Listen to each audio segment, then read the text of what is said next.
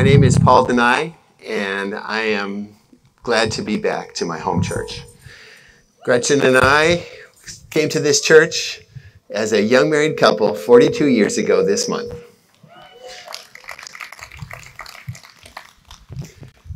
It's been an amazing journey, and I'm very thankful that Pastor Mark gave me this opportunity to share and to give me the challenge of keeping you awake out here in the sun as we're in this new paradigm for the next few weeks.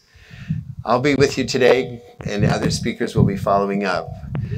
The opening question was, what invitation impacted you? Was there an invitation that impacted you?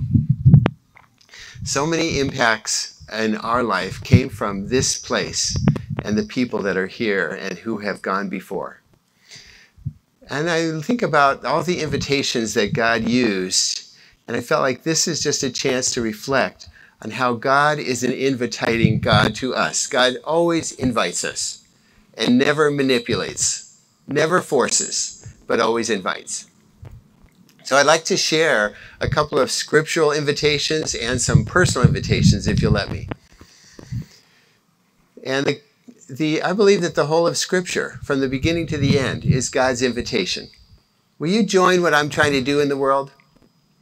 Will you follow? I'm making every possible way for you to join me. If you think about an invitation in church, what kind of words come to your mind? An invitation in a church. What usually happens when there's a church invitation? An altar call. Thank you. Yes, that's the tradition I grew up in. And in this church, we haven't done that for a long time. I'm not going to pull everybody forward who confess your sins, but I do want to kind of do a reverse thing here because I think it's very important. That call to a commitment to following this Jesus changes everything. And if you are one of those followers of Christ right now, and you know how to lead somebody else into a relationship with Jesus. So if you already claim to be one of those followers, and you would know how to share that with somebody else, I'm going to ask you if you would be bold enough to raise your hand. If you are one of those followers of Jesus who knows how to share that faith with somebody else, would you just raise your hand? Okay, I just want you to look at the hands for a second. Thank you. So if you are one of those people that says, well, I'm not sure what this is all about. You saw some hands, I hope, of people that you might know. Or if you're one of those followers that says, I don't know how to help somebody else follow Jesus. I just want to bring them to church. Let somebody else do it. Connect with those people, okay? There are lots of invitations, and that first invitation to follow Christ with your whole life changes everything. It changes who you meet and where you will go. So there's one first invitation in the Bible, and sometimes these invitations come in question form. And the first question that God asks in the Bible, I believe, is an invitation. What was that question? Those of you who know the Scripture, what's the first question that God asks in the Bible? Shout it out loud. The first question, this is not a hard question. It's in Genesis chapter 3, a clue, okay? There were some people that did something wrong. Okay, the question is, where are you? This is the question of God's mission, isn't it? God never stops asking that question. God is looking for you and for me. God's asking as an invitation. God doesn't need information to know where people are hiding behind a bush. God just created them. It's an invitation. Will you be a part of what I'm calling you to change in your life? That is the question God asks us every single day. That's the beginning question of the invitation of the whole of Scripture. Where are you? Where are you? Put your name in that question. Can you repeat it with me? Put your name in it, okay? Where are you, Paul? And put our community in this. Redwood City, wherever you're from, okay? Put that in there. Where are you, Los Gatos, California? Where are you, Peninsula Covenant? Those are the questions God keeps pursuing every single day. All the way through the end, Genesis chapter 3, there's a question of invitation, and all the way to the very end of the scripture, there's another invitation. And this is a passage that you may be familiar with in another way, often used to refer to those who don't know Jesus. And this is way back at the book of Revelation, the very last book of the Bible. And some of you will know this from another context, the invitational context that we just talked about, where there's a question that God invites us to again. This is a passage that came to a church. This is an invitation to a church. And this church's name was Laodicea. This is in Revelation chapter 3, starting with 14. To the angel of the church in Laodicea, write this. These are the words of the Amen, the faithful and true witness, the ruler of God's creation. I know your deeds, that you are neither cold nor hot. I wish you were either hot or cold. So because you are lukewarm, neither hot nor cold, I'm about to spit you out of my mouth. You say I'm rich, I've acquired wealth and do not need a thing, but you do not realize that you are wretched, poor, naked, and blind. I counsel you to buy from me gold in the fire, that you can become rich, and white clothes to wear so that you can cover your shameful nakedness, and salve to put on your eyes so that you can see. Those whom I love, I rebuke and discipline. These are the words of Jesus. Those whom I love, I rebuke and discipline. And here's the verse you may have heard before. Here I am. I stand at the door and I'm knocking. If anyone hears my voice and opens the door, I will come in and eat with that person and they with me. To the one who is victorious, I give the right to sit with me on my throne, just as I was victorious and sat down on my Father's throne. Whoever has ears, let them hear what the Spirit says to the churches. This is an interesting passage. Laodicea, you probably know, was a wealthy city in the middle of Turkey, and they had a drought problem. Sound familiar? They had a water source problem. They had hot springs from all around, and they would pipe in the water from these hot springs. But by the time it got to the city, it was no longer hot. Neither was it cold. It was just this lukewarm thing that they had to drink. This city was known for its wealthy fabric from these black sheep, that they would make these beautiful wool garments. And there was some kind of an ointment that this particular community had to solve blindness. It's interesting that this verse says, you are neither hot nor cold. You're lukewarm. I can't stand it. Be one or the other. You think you're so wealthy, but you don't have anything. I'm going to give you white garments. I'm going to give you salve for your eyes. I'm going to invite you into a new relationship. And I'm standing at the door here. And remember, this is to Christians. This is to a church, right? I'm knocking on the door of your heart. Will you let me in? This is the word of our Creator, who wants to be guest in us. And the verb that's used there, if you open the door and let me in, I'm going to have a big meal with you. Not just coffee and cake. The main meal of the day. And you know what happens when you sit and have a meal with somebody? What do we usually do? We're having a relationship, right? We're communicating, we're talking, we're sharing our life together. And you will not serve me in the kitchen, you will eat with me. I'm going to be with you. And this is going to change everything. This is the life I want for you, the victorious life. This is the invitation that God keeps asking us in all the aspects of our life. Yes, there's that relational startup, but there's relational pieces all along the way that you're called to. That's not just a one and done deal when we follow this Jesus. He keeps on knocking. He keeps on asking that question, where are you? How can I enter into your life in this place right now? an invitation that impacted me early on was when we were students at Cal Poly finishing up our program in San Luis Obispo. Anybody here, alumni there? Yeah. Okay. And a friend saw a notice on the job board for a job for a horticulture director, and he was a horticulture major like myself.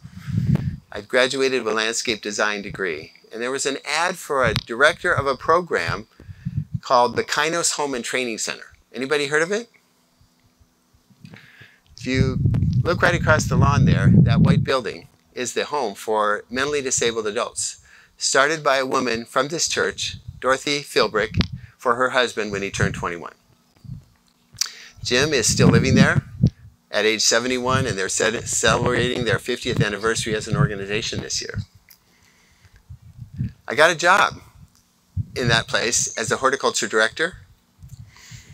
I didn't know much about developmentally disabled, but I knew about horticulture, and I loved this area. We moved to Redwood City. And there's a woman that I worked with at the Kainos home. Her name was Phyllis Hurst. If you knew Phyllis, you knew Phyllis. She had an infectious laugh. She never met a stranger. She said she knew that Gretchen, who grew up in a Presbyterian church, and I, who grew up in a variety of fundamentalist churches, she said she knew we were looking for a church. She said, I think you should try this church called Peninsula Covenant Church. I think you'll like it. And I remember walking across that bridge here and going, what is this place? That's a great monkey puzzle tree. At that time, there were groups that were by age, like Sunday school classes. And 2 weeks after we got married in August of 1982, we went to what was called the Young Marrieds class. It was in that room right over there. And everybody that was in there was talking about their kids in junior high. I remember we looked at each other like, this is the Young Marrieds group? Where do we fit in here? We didn't know anybody. And a week after that, one of the pastors, his name was Bruce Finfrock, he called us up, and he knew that we had been involved in student leadership down at Cal Poly through InterVarsity Christian Fellowship. And he said, you know, we're thinking about starting a group for young marrieds. Would you and Gretchen be willing to start bringing a group together? It was an invitation that changed our life. And there was a gathering of several couples, and we were thinking about, you know, all of us are new to this area. A few had grown up here, but many were new, looking for fellowship. We're trying to figure out a name for ourselves, and we thought, well, we're seeking the kingdom of God, so we'll call ourselves Seekers.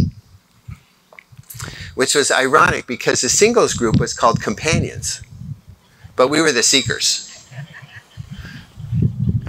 But we lived with that name for a long time. And that group became a very important family for us. And some of those you know that are now my age. It's important to start a young marrieds group every 5 years, okay? Just saying. At least every 5 years. We had something in those days in this church that was called shepherding groups, where it's kind of like neighborhoods. If you lived in this hood area, they would get together once a month, and you'd meet people of different ages. You know, we were living on a little tiny apartment on Poplar, and we could meet in somebody who had a real nice house. We met some wonderful couples. And I remember there was a woman who had some property. Her name was Shirley Lincoln, Ken and Shirley Lincoln. They had some property downtown that was rental, and they said, she knew that I was working with this horticulture program over here. Would you bring some of your crew to clean the weeds in my backyard? And I wasn't sure if we were going to move the garden over there where we were doing gardening out into the community with developmentally disabled adults. It felt risky. I talked to our director, Dorothy. She said, give it a try. Found a lawnmower, found a few people.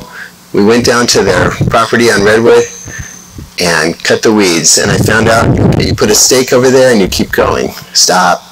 Okay. And out of that little movement began, community said, well, would you cut my lawn? Would you come over here and do this? Would you work on that? out of that little movement became what we call the Moblo and Go business that employs developmentally disabled and has turned out to be a big business that's still going throughout this Redwood City. From that one invitation to cut the weeds in the yard. Another person that we met in that shepherding group was a woman in a couple that I thought was really old, but probably younger than I am now. And her name was Marge Hilberg. Marge and Maynard Hilberg. And both Gretchen and I had this feeling that God was calling us somewhere to use our gifts overseas. I thought I was going to be an agricultural missionary. Gretchen grew up overseas in many different countries before the 6th grade, and we had this desire to serve God somewhere. And Marge knew about that, and because we had shared in our shepherding groups, and she said, you know, if you're thinking about going overseas, you should go with this Covenant Church, the denomination that this church is a part of. She said, because the Covenant Church knows how to take care of their missionaries. I remember thinking, oh, that doesn't sound very spiritual. What's the big deal? She was absolutely right. I wasn't quite sure what was this thing called the Covenant, because when we looked in the back of the churches that I'd grown up in had these sheets of paper that said, this is what we believe. 1, 2, 3, 4, 5, and sign on the bottom line. I couldn't find that, and it troubled me. So I set an appointment with the pastor at the time. His name was Paul Larson. Remember getting over and being kind of grubby, coming over here and meeting in his office, and he had that big persona, you know, if you knew him, and he still does have that big persona. Wonderful guy. And he said, well, you know, this Covenant Church is a non-confessional church. We don't have a statement of faith. We believe in the whole Word of God as the only perfect rule for faith, doctrine, and conduct, and that's it. I thought, wow, you can get along like that? You can live like that? He said, it's called freedom in Christ. And I said, this feels like home. This feels like home. And we joined in October of 1982. And then he said, I want you to meet this pig farmer in Thailand. And I remember thinking, pigs? I didn't study pigs. And where is Thailand? And this was 1980, right? Nobody had a Thai restaurant on the block like we have everywhere here, right? Nobody knew anybody who was Thai. But in our little apartment building on Poplar, you know, this is what happens when you follow God. God leads you into places with people you would never expect. We knew that the woman next door, her husband had been a military in Vietnam, but he had served in Udon Thani, the same city where this ministry was going on in Thailand. He told us about it. And in our mailbox, there would be these letters with some foreign script that the mailman couldn't deliver, but it had our address on it. Sure enough, the couple at the end of the hallway were from Thailand, right? Everywhere. And that began a whole series of what God has been doing in our life ever since. We were commissioned in 1987 with a 2-month-old, and we served in Thailand from 1987 to 2005. And God continues to use the things that God has gifted us with in a variety of ways. We never thought we would live in the Bay Area. Who can afford to, right? We tried those years to buy in, and we said, nope. We said the never word. And then COVID hit, and God said, you can go wherever you want to. Gretchen's mom's by herself. We moved to Los Gatos with her mother in April of 21. And now I teach at North Park the mission courses with an Ignite program that's right at Mission Springs up the hill. You never know how God is going to use those invitations of what God has called you to do and called you to be. This is the invitationing, relationing God that we all follow. Think of the invitations that made a difference in your life, and who invited you? Who invited you? I'd like to just close this time with a time for you to share your invitation story with somebody next to you. And then the question is, we've all received these blessings from God. This family, this place, this life that we have. Is there somebody that God's inviting you to invite? Who is God inviting you to invite right now? So I'm going to invite the music, Joseph, to come on back here. And I'd just like you to share a little bit of your invitation story to somebody next to you, okay? What's the invitation story that you have? Because God is knocking at your door, asking the question, where are you? Will you open the door to this opportunity? It may be that relationship with Christ, or it may be, can you have somebody come mow my yard? Can you use me in a way that I've never thought of before? Are you calling me to another place? Okay? So share with somebody next to you, and if you have the courage, if there's a name of somebody God's calling you to invite, share that too.